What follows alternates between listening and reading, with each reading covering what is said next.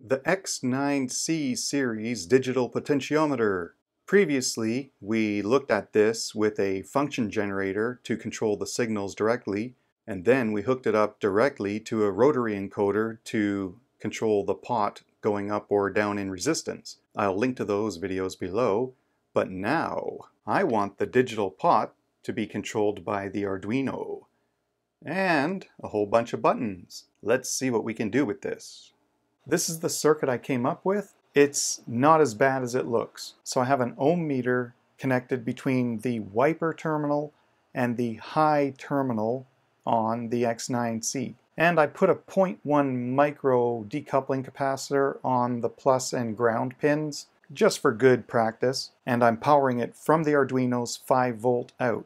Just quickly looking at the data sheet again for this digital pot X9C series.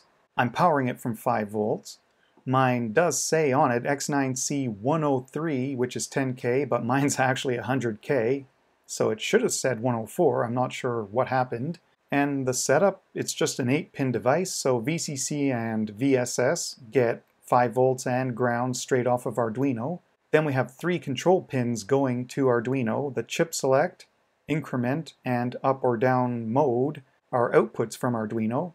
And then we just have 3 pins left. It's the W, the wiper, L is the low, and H is the high of the 3-terminal pot. There are 100 positions from 0 to 99, and depending which position we're at, our 3-terminal resistor will have the wiper moving between all of these values of low and high resistance. The Arduino here in this code example can also implement the feature to store the current wiper position, so when we power back on, the wiper position will be recalled. I found there's a couple of X9C libraries, but I liked this one, so over on GitHub I had to download this and then install it. So I saved my zip file somewhere, and then in the Include Library menu I chose Add Zip Library and navigated to my file, and it got it all set up in here. When we increment in the up direction,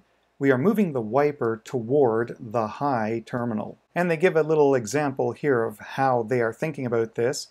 If you choose the command to set the pot to minimum, set pot minimum gives you a minimum resistance between wiper and high. In order to get the minimum resistance between wiper and high, this wiper has to be all the way up here, and then the only resistance you have is the wiper resistance from the datasheet. In my case, that's 40-something ohms. So set pot min gives minimum resistance, but it's our maximum count for our wiper position. So once I got that sorted out, that was okay. Digging down into the actual source of this X9C code, normally I'll skip stuff like this unless there's something we gotta make sure we configure down here. Let's say you want it to go to 50% of the wiper, then you want it to go to 20% of the wiper, whatever you're currently at when you want to go first to 50. It'll shoot all the way down, then it'll shoot up to 50.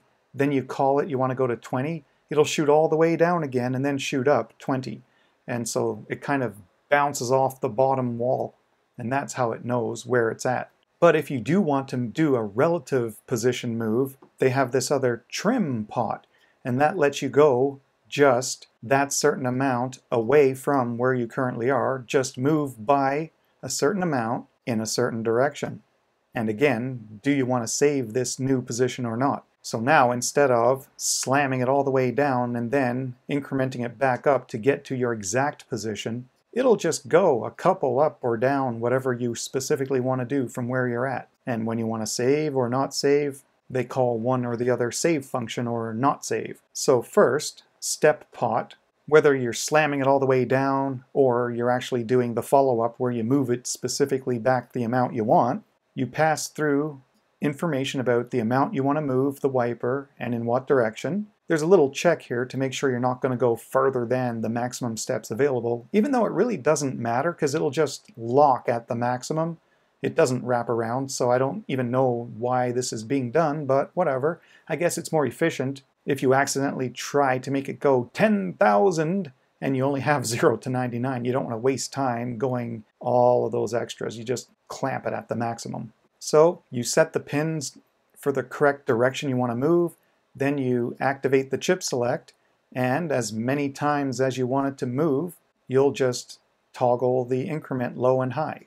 When you're done, you give it a little delay so the wiper itself can settle, and the datasheet says it's 100 microseconds. Then you come out of that, and the next thing you're doing is either saving or not saving the wiper. Depending if you want to save the wiper or not, you have the two different routines here because chip select being pulled high, disabling the chip. If increment is low while chip select goes high, you're not going to save the wiper. But the last thing you do here, if increment stays high when you've finished moving the wiper, if you want to save, you just simply take chip select high, disable the chip, while increment is still high, and you will save the value of the wiper. I think this is where I discovered a bit of a bug, and I think if I were writing this, I would have done this a little differently. I hacked it like this, and this seems to work for me. So since I'm only really just playing around with this, I'm not really going to save a copy of these changes. I will mention them in the comments of my main source code,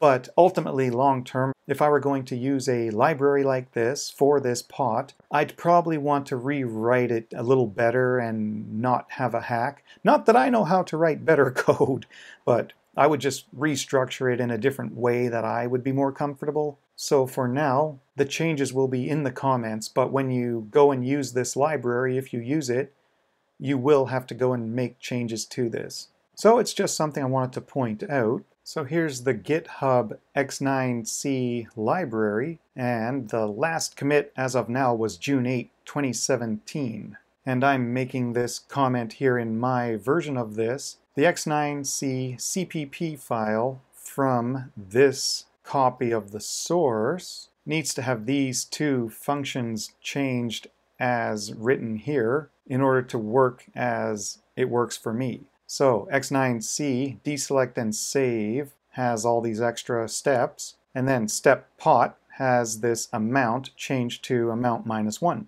With that out of the way, I'm including that library with my little modification and the bounce to debounce library for those push buttons. Here's all of my pins.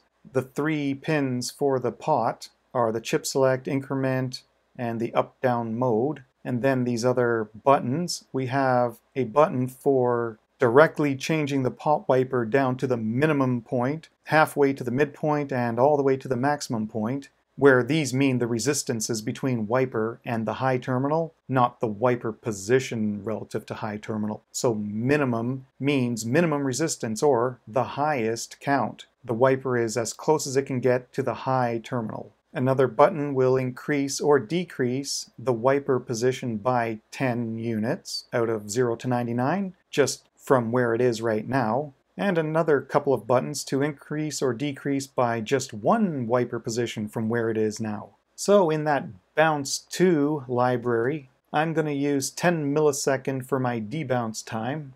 It's just a number I chose and it seemed to work. So I'm adding just a dB at the end of the same pin names for if I'm debouncing my up, down, mid, max, etc. buttons.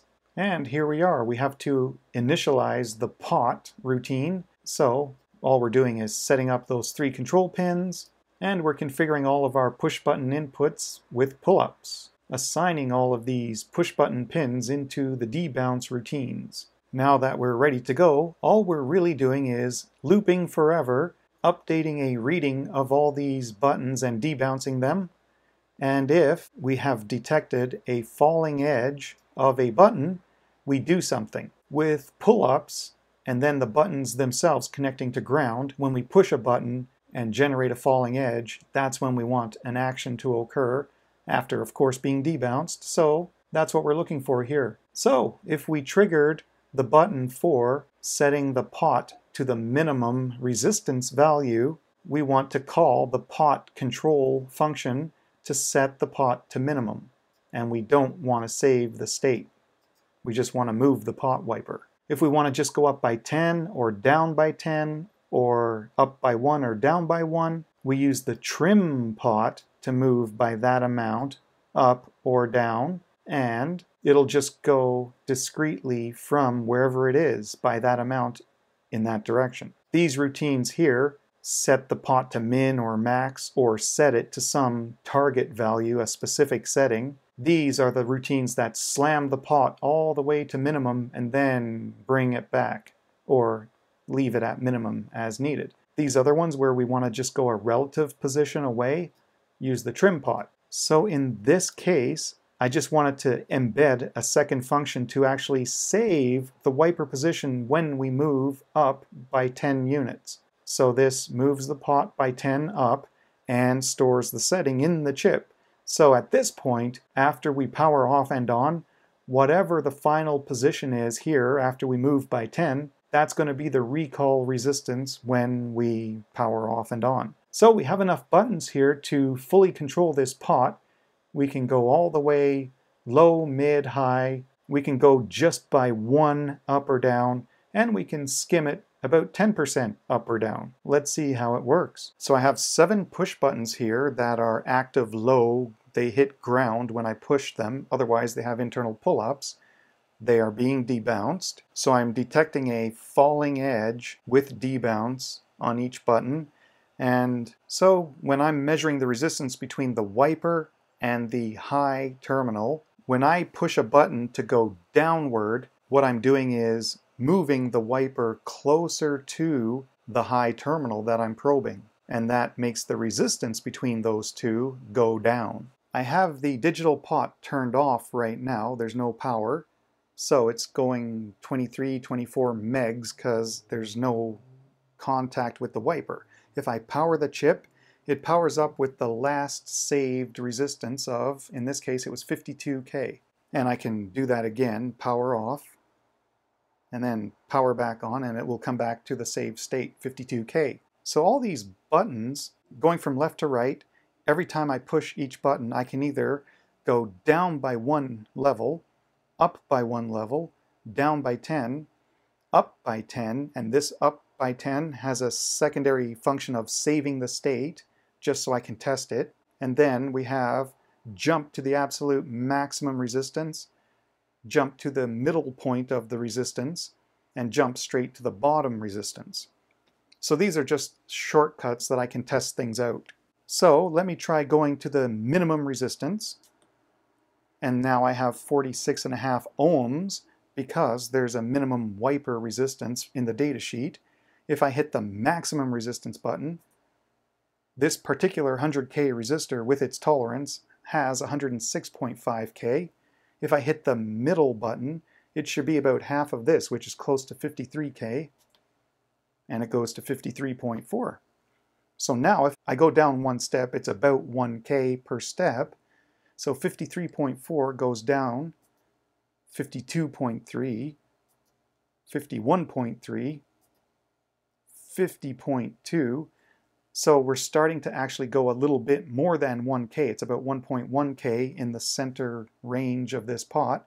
So 50.2 goes down 49.1. So we went down again 1.1K. In this area, if you go down by 10, you might actually go down by 11K, but you're really going 10 steps, so that's fine. So let's try that. 49.1 going down by 10 steps, 38.2, so we went more than 10K, but that's fine because it's a 106K pot, so we went down 10 steps. Now if we hit the button to go up 10 steps, and then at the same time it'll save that final resistance point, we go up to 49.1K, and that should be stored now. So I take away power, bring it back, 49.1K. Just to test it again, I'll jump to the maximum, turn it off, turn it on, 49.1K. So the save function is working, and it looks like every other feature is working. So that's an example of using the digital pot, in this case just as a 2-terminal resistor with the ohm meter across from wiper to the high terminal, and the low terminal is left unconnected in this case. We're just checking that we can get the resistance. But you could throw this as a 3-terminal pot into practically anything else that can use a pot, like a volume control or motor speed control or current limit set point, an op-amp feedback gain controller, a resistor that changes the tone on a tone generator or frequency generator. But the only thing to be cautious about is, especially for something like a volume control, if you don't know what state this wiper is going to power up in, and it could actually end up with something like a volume control set for full blast before you can actually get the software to configure it, or if it allows too much current to go through a motor driver chip before you can get a hold of it and it actually somehow powers up not in a safe state and it's running full blast, you might cause some damage. So you have to be careful how you do use this. And worst case, if you do have an application where the resistance is critical and you have to be in control of it, maybe you could do something like have another output path that you can enable or disable with like a FET or something, so that you power up, you configure this, get it safe, and then enable it to actually connect to the rest of the circuit. But overall, this has a lot of potential and I'm going to be finding a good use for this.